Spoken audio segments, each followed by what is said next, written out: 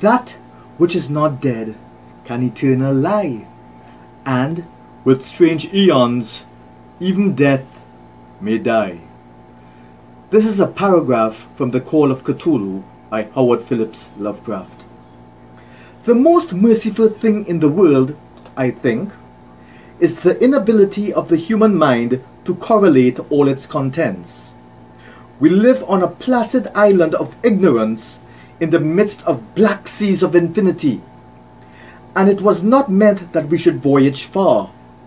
The sciences, each training in its own direction, have hitherto harmed us little, but some day the piecing together of dissociated knowledge will open up such terrifying vistas of reality and of our frightful position therein, that we shall either go mad from the revelation or flee from the deadly light into the peace and safety of a dark new age.